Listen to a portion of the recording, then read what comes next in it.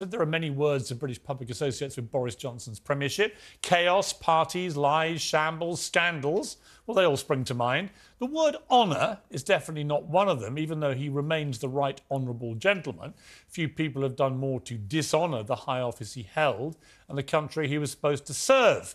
Johnson lied to the Queen and to Parliament. He bungled the pandemic, partying his way through half of it. He spent fortunes on golden wallpaper. He defended his disgraced cronies at every turn. And he did it all with a carefree, gurning grin and the sartorial elegance of a scarecrow. There can't be many people in British politics less qualified to adjudicate on honour, which is why it's frankly disgraceful that he's being allowed to move ahead with his personal resignation honours list.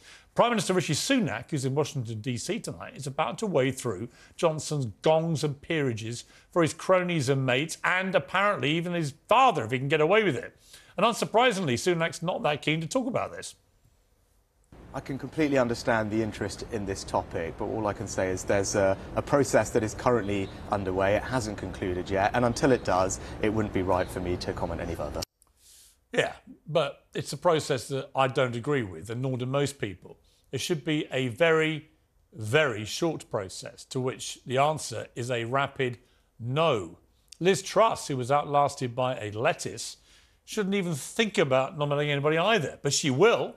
If you resign in shame and disgrace dishonourably, as Boris Johnson did, and Liz Truss did, why should you be able to then hand out honours?